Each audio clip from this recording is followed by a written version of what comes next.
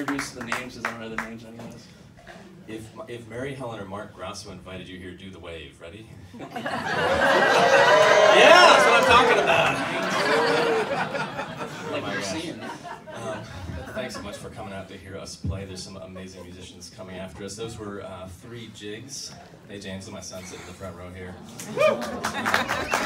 Gotta be 8.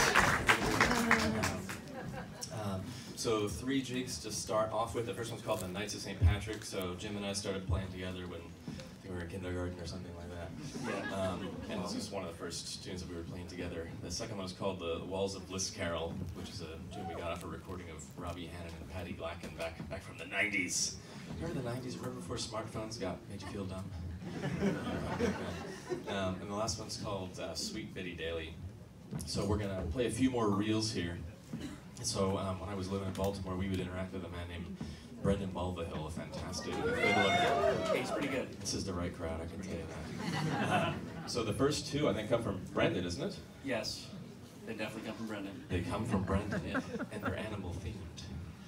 So the first one's called the Bag of Oysters. Oysters Oysters is an animal, I think. Yep. They're an organism. Everybody knows that, yeah. They polychaeta. Do they have a brain? Prokaryotic cells. So we'll play the Bag of Oysters, and then when we go backstage, we'll eat the bag. We'll do the Old Grey Gander after that, and then a third tune called the Scolding Wife, which I picked up in Ireland a few years ago. No reference intended. So I'll play a few of these tunes for you.